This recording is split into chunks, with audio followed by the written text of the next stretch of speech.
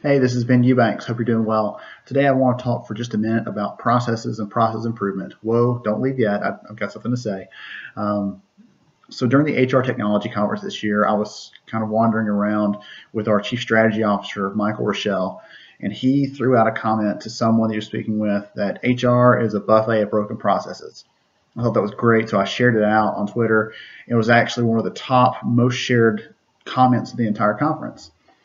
And it's kind of funny, but at the same time, it made me realize how much people agree with that. It's something, usually things that are shared are things that are very obvious, but that no one has taken the time to actually put it into words, put it out there and share it.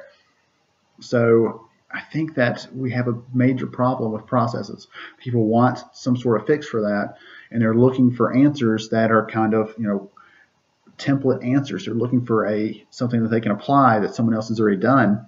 And typically that's not going to be the case. You need, maybe you use their methodology, but you can't use someone else's specific strategy, how they implement things, the way they interact with others. You can't use all those things from another company or another organization because they don't fit your culture, your own processes, your leadership styles, things that are within your organization.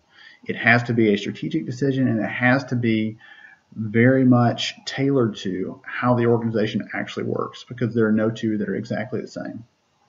Just a thought on process improvement. Told you it wouldn't be too bad. Thanks for hanging out.